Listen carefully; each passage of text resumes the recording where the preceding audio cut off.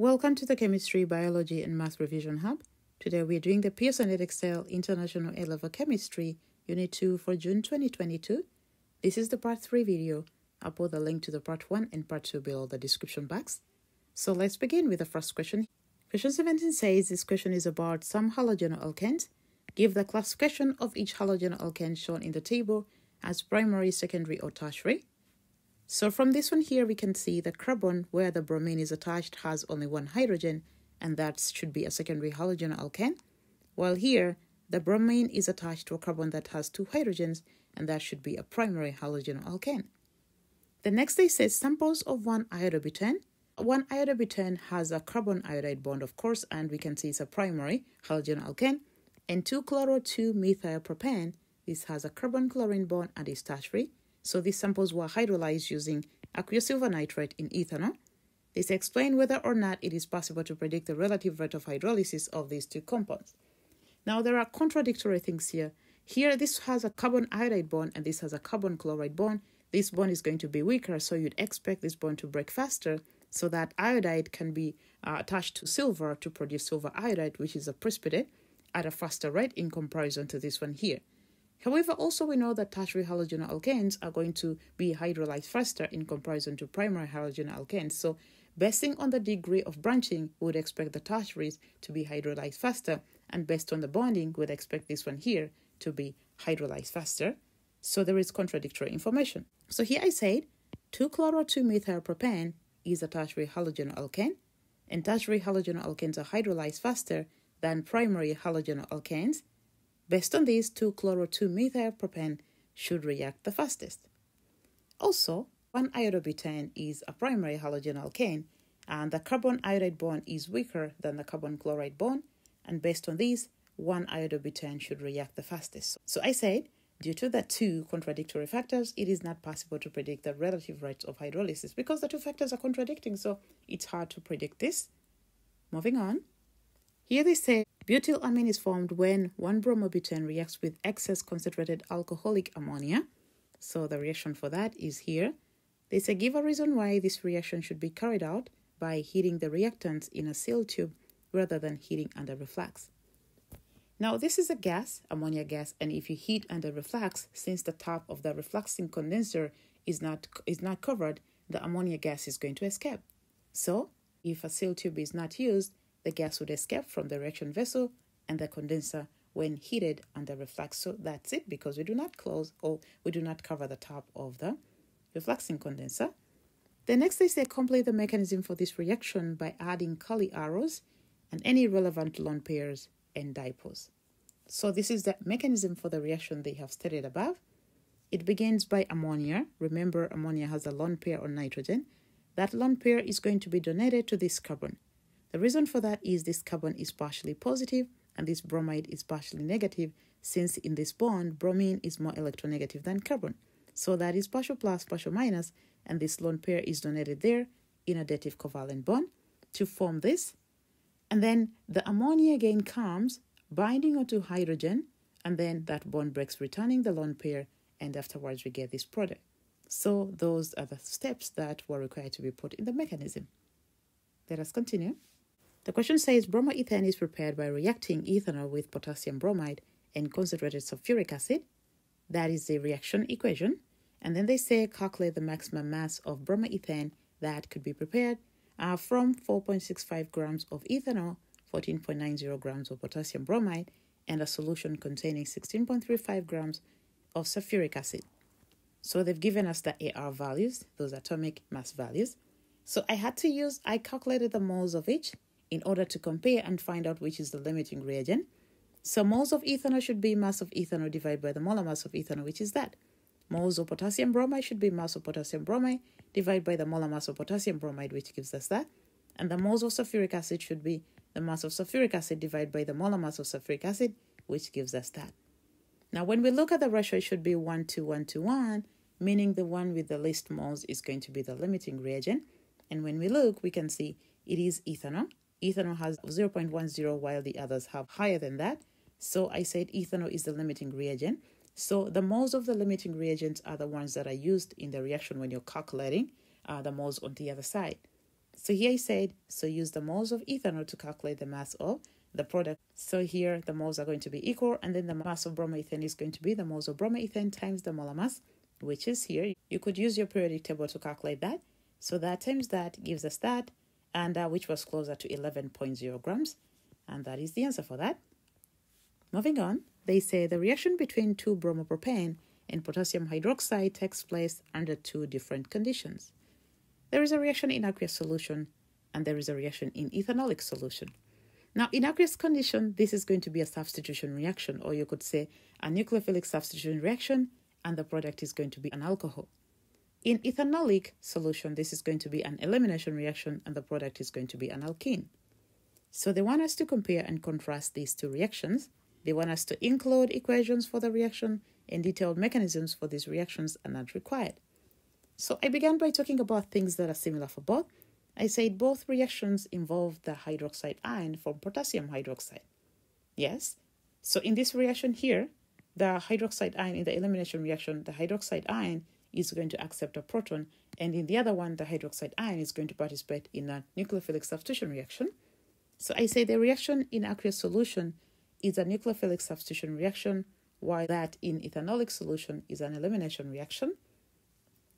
In the substitution reaction, OH acts as a nucleophile, while in the elimination reaction, OH acts as a base. Yes, it accepts a proton.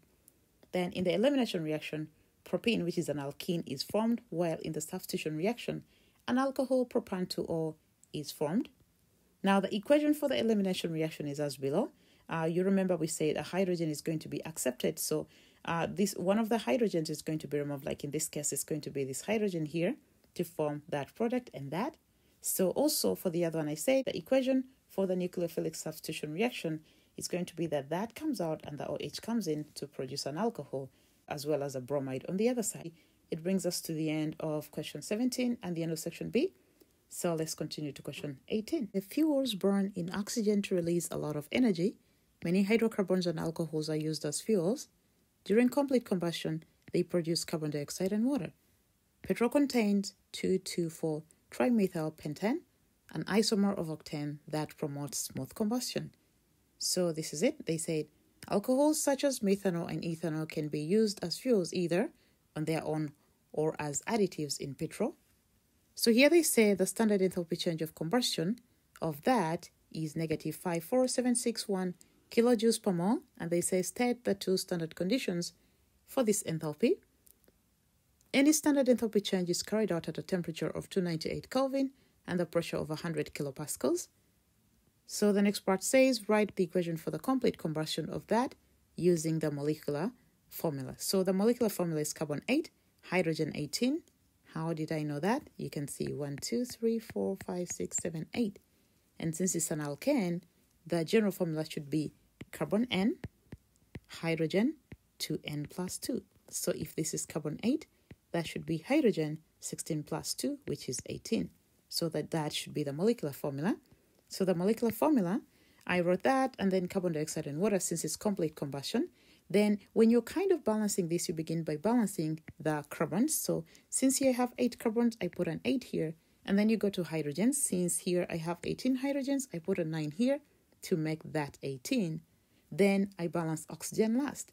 Since we have 9 oxygen atoms plus 16 oxygen atoms, I'm not saying molecules because 8 times 2 is 16, we create a 25. So we should have 25 atoms, not 25 molecules. So that will create 25 oxygen atoms.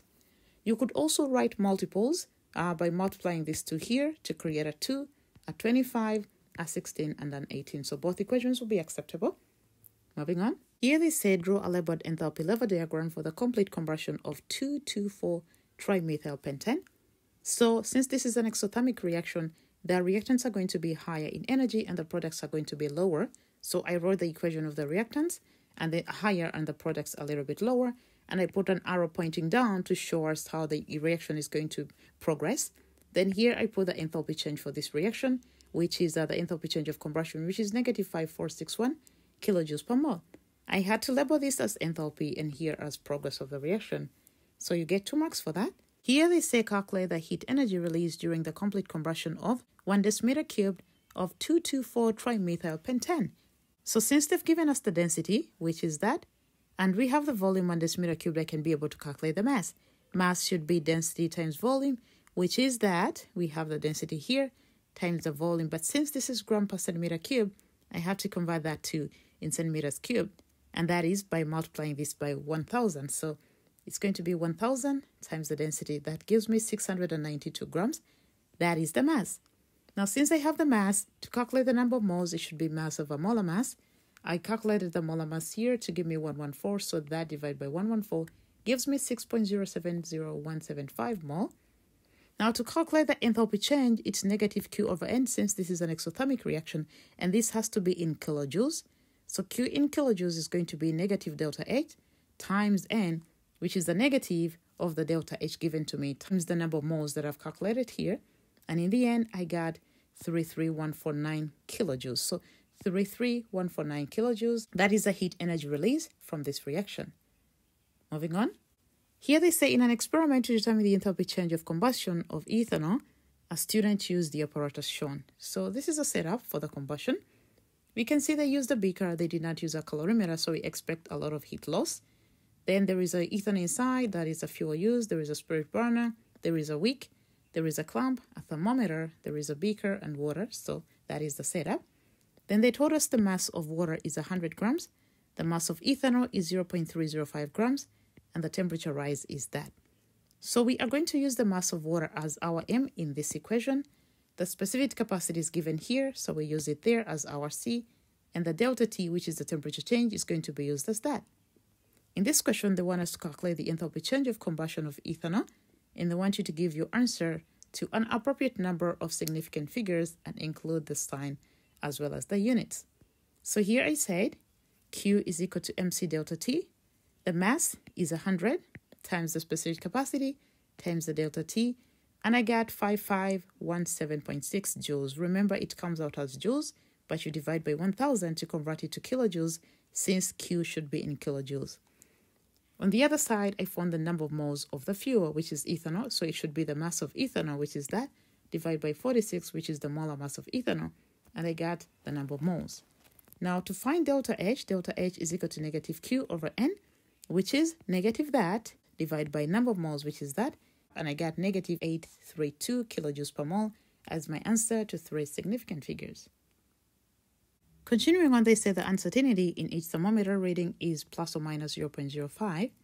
So they said calculate the percentage uncertainty in temperature rise in this experiment. So I say the thermometer was read twice, so we said 2 times the uncertainty, which is plus or minus 0.05, divided by the value which is measured, in this case is delta T times 100. And my answer here, if you want to put plus or minus, so my answer is plus or minus 0.7576%. That is the percentage uncertainty. Moving on, they say the student looked in a data book and found the actual value for the standard enthalpy change of combustion of ethanol, which was more exothermic than the experimental value obtained. This means the heat transfer to the water in this experiment was lower than thought.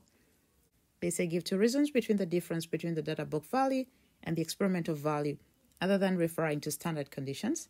So it's easy, mainly heat loss to the surrounding, or it means maybe the ethanol evaporated, or it means there is incomplete combustion. If the ethanol evaporated, then it means the mass of ethanol is going to be thought to be higher than it actually was. And then incomplete combustion, that is if there is not enough oxygen to fully burn all the fuel released from the spirit burner, so some of it is lost and not burnt. So let's continue. Here they say the enthalpy change for the conversion of 4 compounds in the gas phase into their constituent atoms as shown below. They've given us all these, and they said calculate the bond enthalpy of the carbon-carbon bond in kilojoules per mole, and you must show your working. Now, I began with the one for water. We know in water we have 2 hydrogen-oxygen bonds, as you can see here. So since they gave us that the enthalpy for this reaction is 9 to 8, and yet 2 bonds were broken, so I said that divided by 2 gives us that for each oxygen-hydrogen bond. So now we know the enthalpy change for each oxygen-hydrogen bond. Then down here for methane, we know for methane we have 4 carbon-hydrogen bonds, and they gave us plus 1740. So for this one here, I said that divided by 4. The enthalpy given for the whole thing divided by 4 gives me plus 435 kilojoules per mole. Now I have the oxygen-hydrogen as well as the carbon-hydrogen. When I went to methanol, methanol is like this. It has 3 carbon-hydrogen bonds. It has 1 carbon-oxygen and 1 oxygen-hydrogen, so they are here in total. So my calculation is here 3 times. Remember, I already have the carbon-hydrogen as that. I do not have the carbon-oxygen, but I have the oxygen-hydrogen as that. So I'm going to look for that by equating all these to that which is for the whole methanol, which gives me carbon-oxygen is plus 336 kilojoules per mole. Since I have that, I went to ethanol. In ethanol, we have 1, 2, 3, 4, 5 carbon-hydrogen bonds. We have 1 carbon-carbon bond. We have 1 carbon-oxygen bond. And we have 1 oxygen-hydrogen as listed here.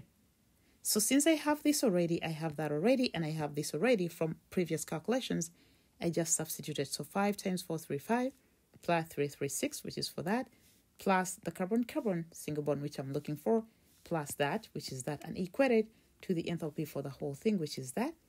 And then when I made this the subject, I got plus 347 kilojoules per mole. This is what I was looking for. So I say, therefore, the bond energy for the carbon-carbon is plus 347 kilojoules per mole. That is the answer. Lastly, here they say ethanol can be manufactured by reacting ethane with steam. The equation for this reaction is here, and we can see it's an exothermic reaction. They say this reaction is usually carried out in industry at 300 degrees and 70 atmosphere pressure using a catalyst. This explains the effect on equilibrium position and the equilibrium yield of ethanol if the reaction is carried out at 300 degrees Celsius in 200 atmospheres. If you look at the new conditions, the temperature remained the same, but the pressure has gone more than twice. So it's 200. So it means the pressure was increased. If you want to know the effect of carrying out a reaction at higher pressure, look at the number of molecules on the product side and the reactant side. Here we see the product side has fewer molecules, and that means increasing pressure is going to shift equilibrium to the product side, leading to a higher yield of ethanol.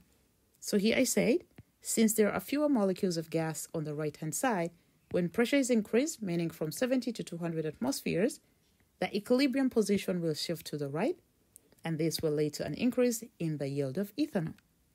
So this brings us to the end of this paper. Thank you for being with us. Please do not forget to subscribe to our channel.